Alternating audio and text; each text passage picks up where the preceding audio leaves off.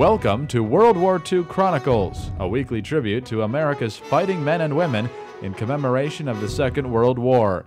These programs are narrated by Ed Herlihy and are based on the news broadcasts of the war period from the recorded sound collection of the National Archives in Washington, D.C.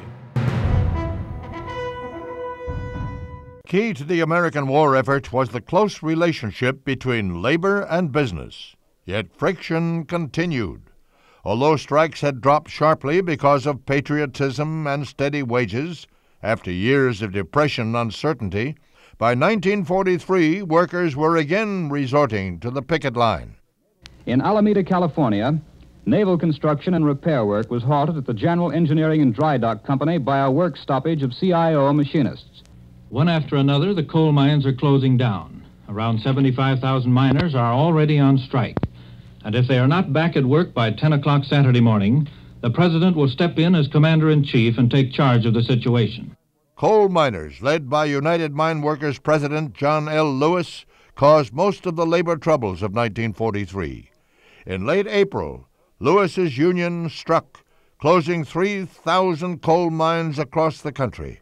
The government seized the mines on April 29th. The War Labor Board answered John L. Lewis's boycott today by asking President Roosevelt to prevent a nationwide strike in the soft coal mines at midnight Friday.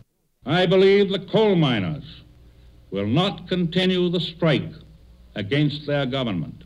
Tomorrow, the stars and stripes will fly over the coal mines, and I hope that every miner will be at work under that flag.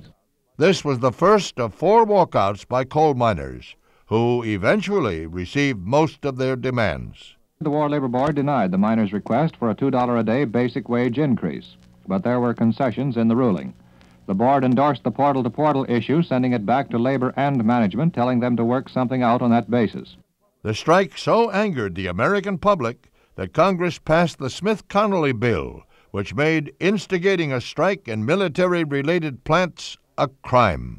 The Senate has passed the Connolly no-strike bill 63-16. The bill specifically empowers the government to seize and operate essential mines and plants tied up by labor disputes. I'm Ed Herlihy.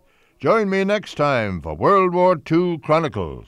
World War II Chronicles was produced by the American Veterans Center and Radio America in cooperation with the National Archives.